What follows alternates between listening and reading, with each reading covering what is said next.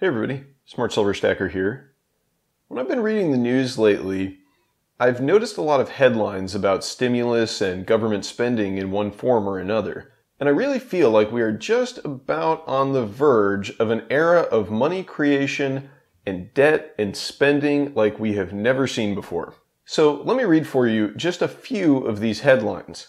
The first one, Democrats urge President Biden to forgive $50,000 in student loan debt. And I'll read you just a little piece from this article. A group of Democrats urged Biden to use executive action to forgive $50,000 in federal student debt for all borrowers. The group, which included Senate Majority Leader Chuck Schumer of New York and Senator Elizabeth Warren of Massachusetts, said that would boost the economy and help close the nation's racial wealth gap. Biden has said he supports up to $10,000 in student loan forgiveness. Okay, so some people might not even view this as stimulus. What you have to understand is that if student loans are forgiven, whether by legislation or executive order or whatever, that money has to come from somewhere. And in this case, this bad debt will basically be taken on by the government. And guys, we have $1.7 trillion of student debt in this country. The government doesn't have $1.7 trillion. This money is going to have to be printed. $1.7 trillion isn't chump change either, and printing that much money will definitely have an inflationary effect. Also, don't forget that the students who have their debts forgiven will now be able to spend the money that they've been using to pay off those loans on other things in the economy. If this goes through, a lot more money is going to be chasing the same amount of goods and services. And you know what that means. So the next headline I want to read to you guys is this one. Mitt Romney has a child allowance plan, and it's better than Biden's. And I'll read to you a little bit from this story. On Thursday, the Utah senator introduced the Family Security Act, a bill that would provide all non-rich households in the United States with $350 a month for every child they are raising who is younger than 5 years old, and $250 a month for every child between the ages of 6 and 17, up to a maximum of $1,250 a month. In addition to these benefits, new parents would collect a $1,400 payment just before their child's birth. Put differently, if Romney's bill passes, then the parents of a child born next year will receive $62,600 in child support from Uncle Sam by the time that kid turns 18. Okay, I think the biggest takeaway from this headline is that support for universal basic income in all of its various incarnations and all of this massive government spending is not just from one party. We have gone full-blown modern monetary theory on both sides of the political aisle now. Neither party is advocating any kind of real fiscal restraint. At this point, it's just a race to buy votes and create the most popular stimulus programs. That brings us to a headline about the actual stimulus, the one that we call stimulus, even though all of these programs are basically stimulus in one form or another, although I do think it's probably debatable how much they actually stimulate the economy. I will say, I do think ultimately these programs will be stimulating to the price of silver. So that's something to take note of. So here's your third headline. Third stimulus check. Will you get a $1,400 check?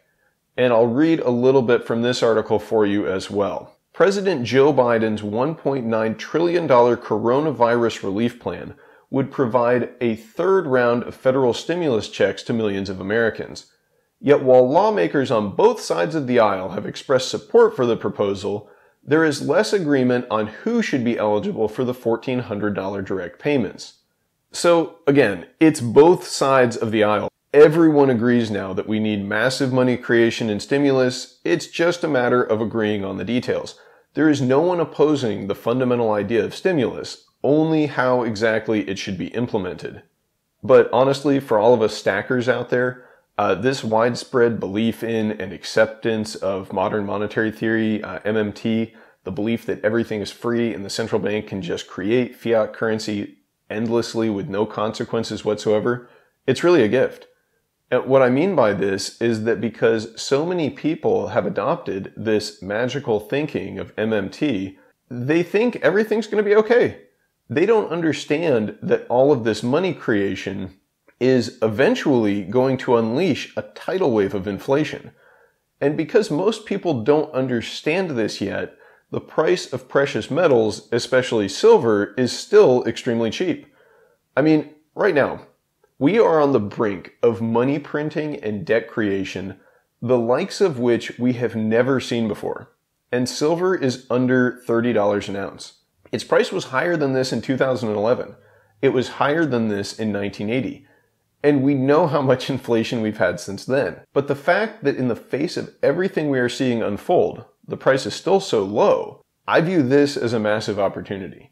Because at some point, the effects of all this debt and money creation and the debasement of our currency is going to become obvious to everyone.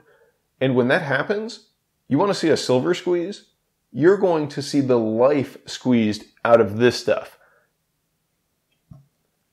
If this comes to pass, and we have some kind of currency crisis or dollar collapse, the word squeeze isn't going to do justice what will happen to the price of precious metals. Now, is it possible that this doesn't come to pass? Of course. The economy could limp along without a crisis, and the lockdowns could all be lifted, and we could have a recovery of some sort, for a while at least. Even if this is the case, though, I think precious metals will still continue to appreciate, just maybe at a slower pace. But really, eventually, the debt we are creating will catch up to us. With the dollar as the world's reserve currency and the US using that privilege to finance a massive and growing trade deficit every year, there is only one eventual outcome. And speaking of our massive trade deficits and the ultimate fate of the dollar, a really great book that I recently read on the subject is The Dollar Crisis by Richard Duncan. I picked up a copy of this a couple months ago when I heard Neil McCoy Ward recommended on his channel. So shout out to Neil, thanks for the recommendation. It turned out to be a great book. It's a little dry, but Duncan does a pretty thorough job of explaining how our current monetary system is unsustainable. And he goes into all the minutiae to explain why. This updated edition was written back in 2005, and it's a little bit eerie to read it because Richard Duncan accurately predicted so much of what has happened since the book was written. And I believe we are now getting into the terminal phase of his predictions where we will have a real dollar crisis. Now, as you all know, none of this is financial advice. I don't provide financial advice on this channel. But I will provide some book reading advice, and The Dollar Crisis is one book I would advise you to read. I'll put a link in the description for anyone who's interested in picking up a copy. One other thing I wanted to talk about briefly, guys, is the delays on shipping of physical bullion and what's going on with the silver squeeze. I mentioned in a recent video that new stackers might have to wait a while to get the bullion they ordered recently because delivery times are so backed up.